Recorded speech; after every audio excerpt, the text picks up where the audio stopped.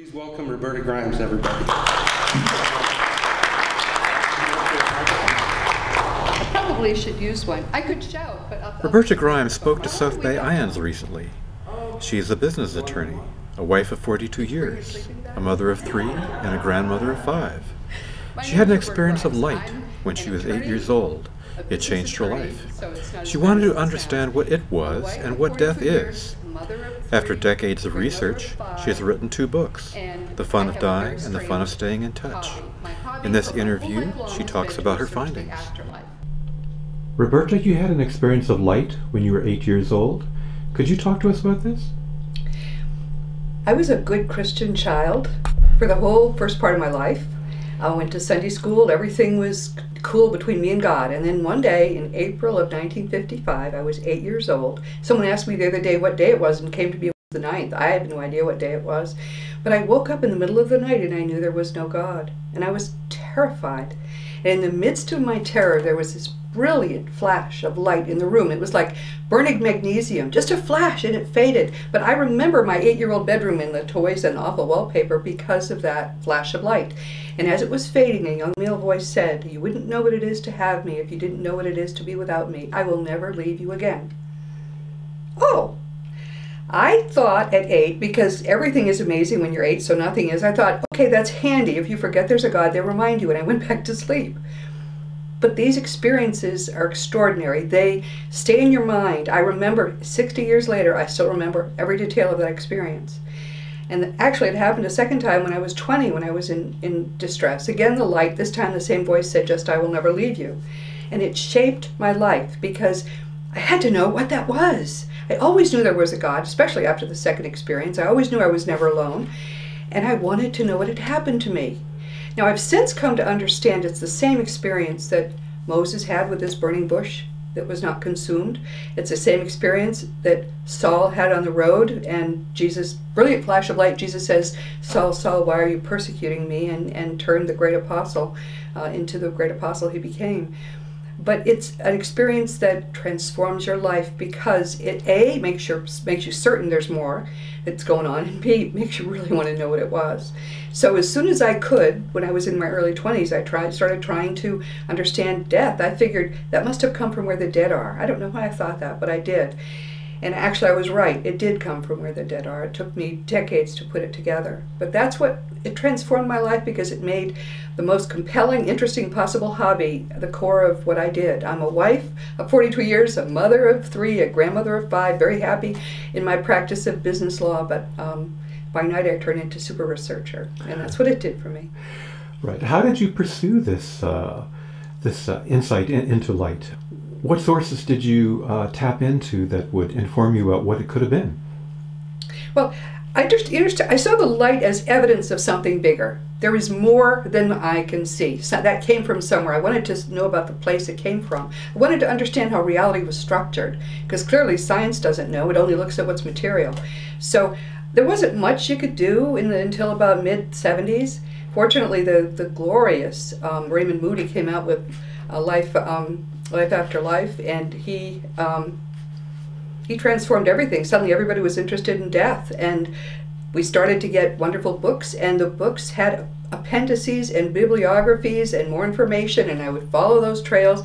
And I came upon the fact that in the early part of the 20th century, till about the 40s, we had just a treasure trove of wonderful, detailed communications from the dead produced. Most of it came through deep trance mediums, which is a much more effective way of communication than psychic mediums are. Detailed, chatty, people asked questions, I got detailed answers from dead people about what was going on. So I read them. I devoured hundreds of these accounts of these communications, which were documented by researchers. It's all very, very scientific.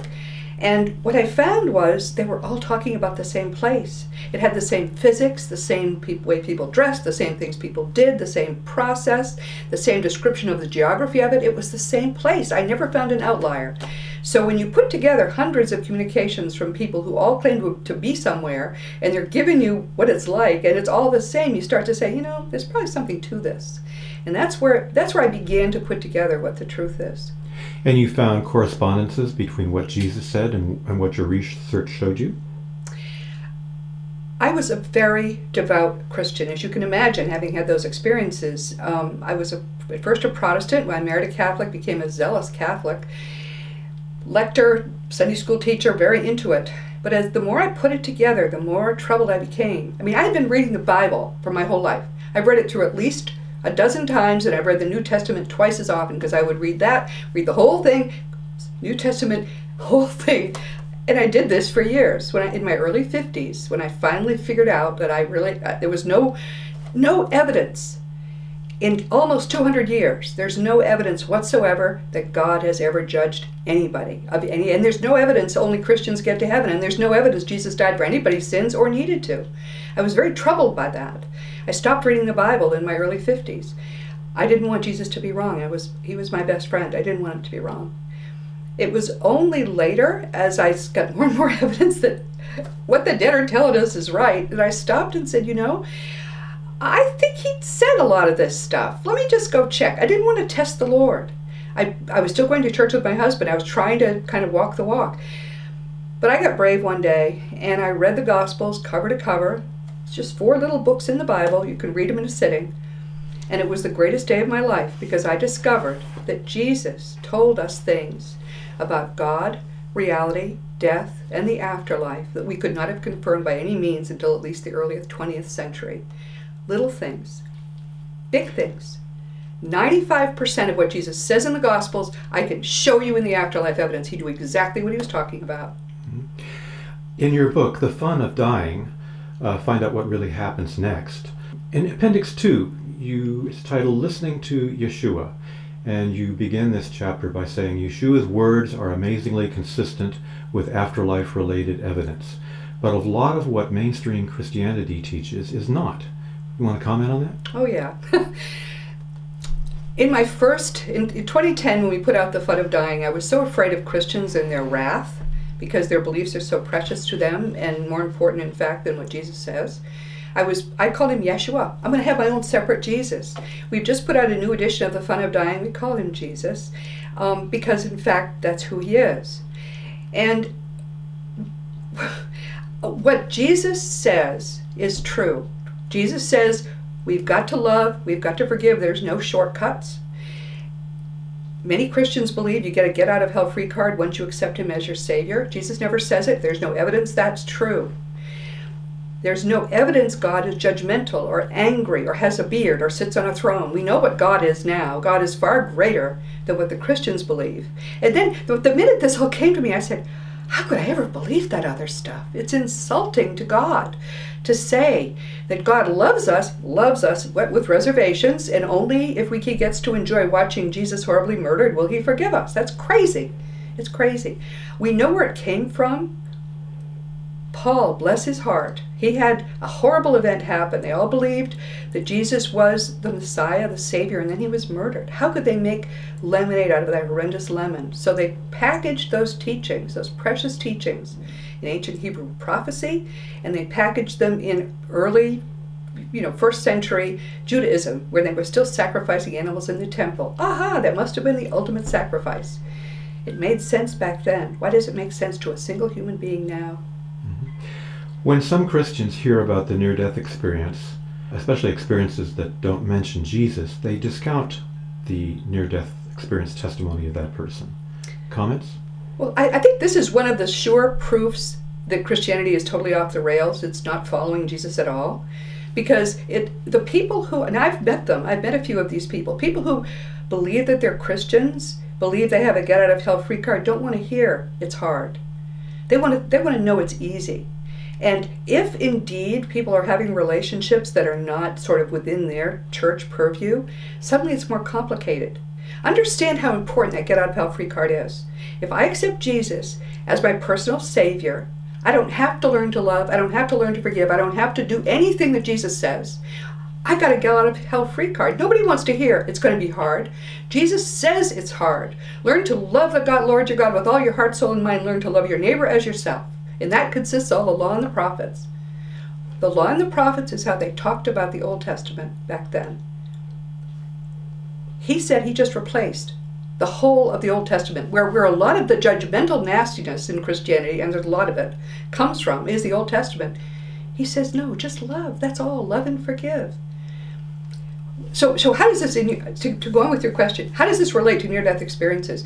Near-death experiences are real experiences that happen outside of this reality. They happen at the same levels where the afterlife reality is, although they don't happen in the afterlife. And they're real. But the problem is that since Christianity is not the whole game, people have experiences peculiar to themselves.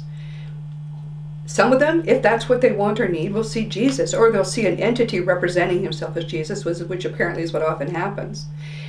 If they're Buddhist, they'll see the Buddha. They'll see whoever is going to be important to them spiritually, because in reality, it doesn't matter whether you're a Christian or not. Everybody gets to the same place. Mm-hmm. From what I've experienced, a person's culture determines how they identify the beings they meet on the other side. And yet it also seems to me that a spiritual dimension would not be dependent on cultural conditioning. So if a person having a near-death experience experiences a being from his culture, what does that say about the spiritual state? Well, I'll tell you what's true of the spiritual state. The lowest levels of the afterlife are very culturally related. Anecdotally, if you go to China and you die there, accidental deaths almost never happen, but they're possible. You have an accidental death in China, you will end up in the Chinese Summerland levels. It will look Chinese to you. You'll go, wow, it happened. And immediately your loved ones will come and get you and take you to the North American Summerland. But the Summerlands are very culturally dependent at their lowest levels. And so naturally, if you have a near-death experience in China, the same thing will happen. Whatever you would expect as a person of that culture, it will be around you to comfort you. Yeah. How do you understand Jesus' message now? Why did he teach? Well, I just think you should read the Gospels. I would urge anybody who says this woman is off the wall, read the red letters in Matthew, Mark, Luke, and John, and try to put aside your cultural prejudices and your superstitions, which is what Christianity has devolved into. Mm-hmm. And I'm speaking as someone who has been a zealous Christian. I majored in it in college. I was a Christian until Jesus said to me, you've got to tell my truth. And I'm sorry, I have to tell his truth now. He's my boss. How do you think Jesus' message became distorted over the centuries? Well, let me first answer what his message was. Right. Jesus came to teach. He says that repeatedly. I'm your teacher. Learn to love, learn to forgive. Be perfect, therefore, as your heavenly Father is perfect. He tried to teach people in as many ways as he possibly could to be spiritually perfect, which is exactly the reason we're here on earth. That's what the dead tell us too. We're here to learn to love and to forgive, and all the bad things that we think are bad happening to us are like those machines in the gym. We're strengthening our love and forgiveness muscles. We're learning to do it better. That's what Jesus taught. That's why he came. That was it. That was the reason. The other reason I think he came was to teach us there's no death. This is what's true. He taught us what God is, why we're here, and the fact that there is no death. And he did it beautifully. And frankly, most of what he taught has been ignored. Mm-hmm. How does that tie in with present-day understanding of, let's say, quantum physics? Actually, beautifully. I didn't understand a lot of what the dead were telling us until the early part of the 21st century, when we began to get good quantum physics for dummies books.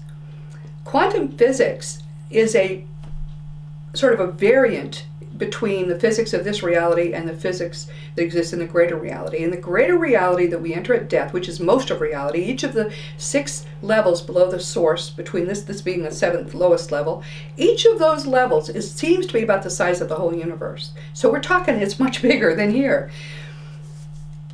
There, the physics is very different. It's all consciousness-based. We travel by mind, and instantly. We communicate by mind. And we can talk to anybody who spoke any language on earth, because we're speaking by thought. We create by mind. You want to build a house, you don't get a hammer and nails. You design the house, you call in more advanced beings whose minds are stronger than yours, and they think it into existence, and it's permanent. It's a solid, permanent house. You learn in the more advanced levels how to make flowers that are living flowers that are there forever, real flowers. It's very consciousness-based. And when we look at quantum physics in the very simplest way, what it tells us is that people's minds can affect matter. What my hero, Max Planck, got the Nobel Prize in 1918 for quantum physics. But he made a much bigger discovery. He wasn't the first one to discover it, but he certainly articulated it. Human consciousness, your mind, is primary and pre-existing. It pre-exists the universe. It's eternal. It never will end. It is part of the source that brings forth the universe. Every human mind is that. He made that discovery, and he was ignored. Nobody would listen to him. I think they thought he'd gone off the deep end, but he was right. When people have a near-death experience, they immediately become aware that they are now home, and that this is the place that they came from. Does this suggest reincarnation to you? Well, no, it just suggests, I mean, we could have one lifetime here and still have that be our home. But your mind is eternal. It's been somewhere before it got here, and it will be somewhere in the future. So that is home. That's where we spend 99.9999% of eternity is there, not here.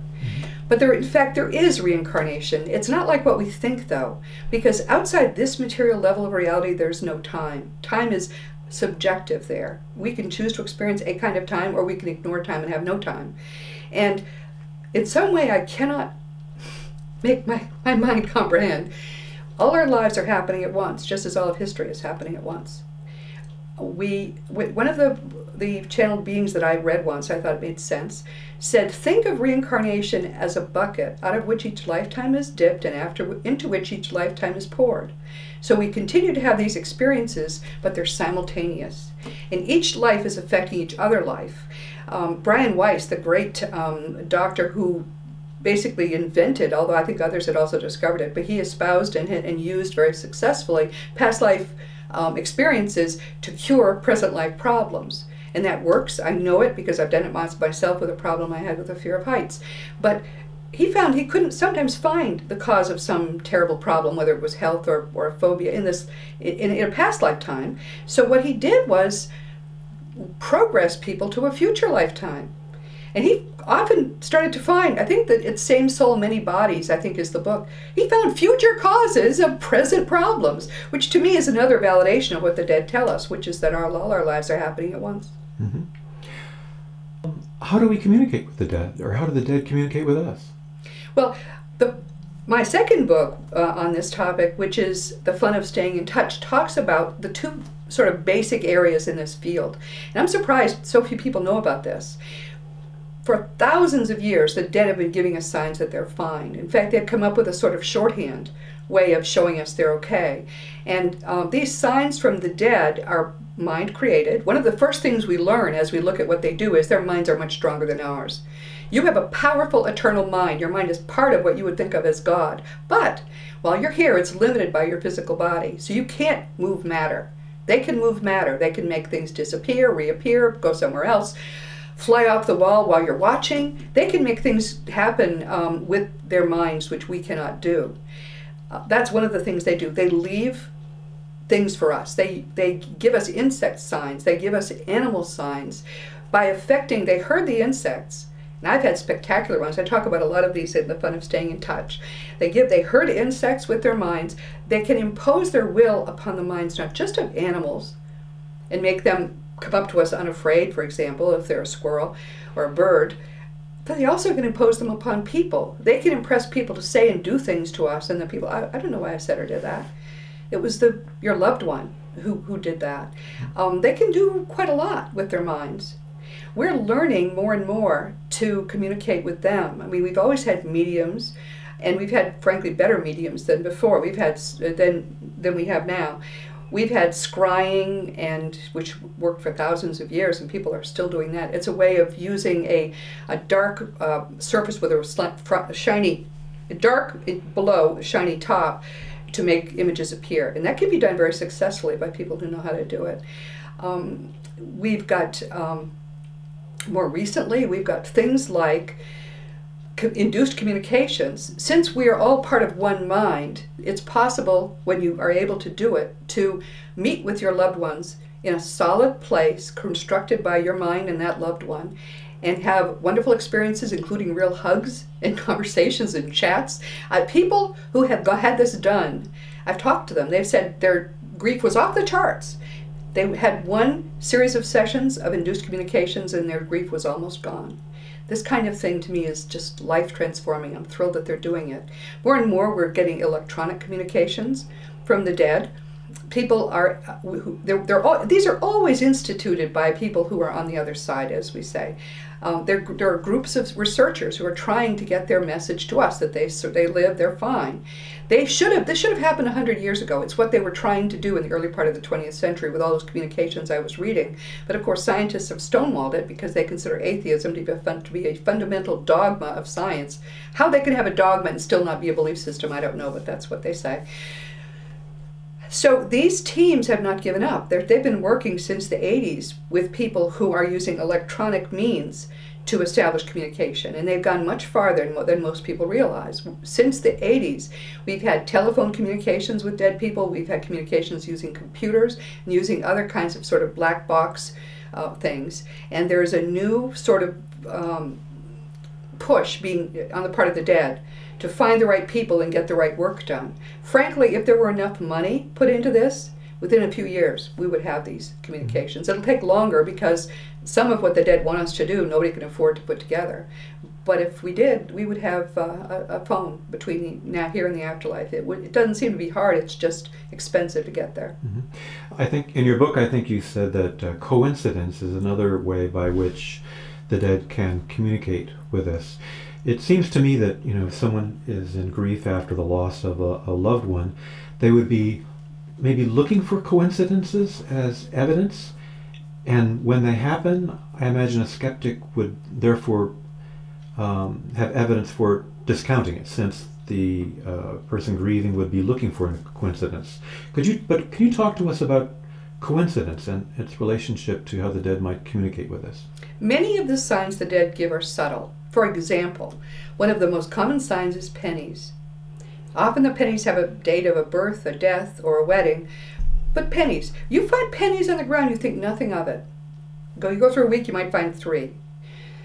If suddenly you're finding 50 pennies in a day, and then you don't find any later, the odds against chance for that are just almost incalculable. That's a coincidence, but you really got to say there's something going on there. Feathers are the same way. You might randomly find a feather. One woman told me she found 54 feathers randomly around her pool one day. Nothing before, nothing after. That's not a coincidence either. Mm-hmm. So yes, we should always be skeptical about something, but if it's extreme, you get to the point where you say that's not a coincidence anymore. Mm-hmm. Roberta, how do you see that the world could change if it became a widespread perception of fact that the mind is eternal? I think everything would change. I mean, do we have another hour? The thing is, the reason the world is the way it is now is that people think they have this little moment for joy and for pleasure, and then their minds blink out. The opposite is true. This is the hard stuff. As people begin to see that, they'll take their lessons more seriously. We will be loving and forgiving as if our life depends on it, which it does. I think people will stop thinking war is a good idea. If you want to end war, help people understand their minds are eternal. We'll stop thinking, when we know the truth, we'll stop thinking superstitiously. We'll stop being adversarial over things like religion. I mean, I think one of the biggest sins of all time is that there are like 10,000 different Christian denominations. And that by itself tells you that that's all on the wrong track. I mean, Jesus would never have wanted that. We will, I think, begin to protect our minds from negativity. I mean, some of the entertainments are horrendous. When I first came to understand what was going on, I stopped watching television entirely, haven't missed it. Stopped going to the movies almost altogether. If it's not PG, I won't go. And not for the sex, because it turns out it doesn't matter. Sexual morality doesn't matter at all to God. But what matters is anger against one another. These nasty things people do to one another. I won't allow that in my mind now. You can't hate. You can't have a grudge against any human being and have that not affect your permanent mind. When you think of your mind as where you live forever, it's the only thing that you get to live forever in, you stop being willing to trash it. And I think that by itself is going to make a huge difference. When we're protecting our minds from negative influences, that will make a huge difference. Mm-hmm. It'll change everything. Yeah. Everything.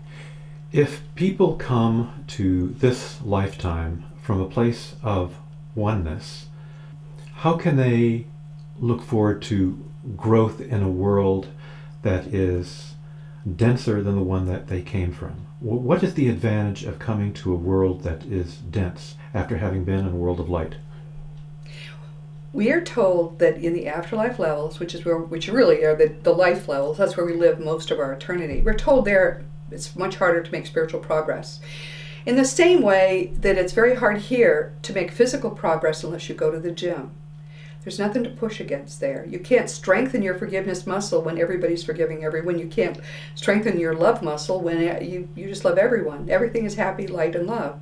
So we come here to have negative experiences so we can strengthen our love muscle, strengthen our forgiveness muscle. It's like going to the gym. Think of this as a really tough afternoon in the gym.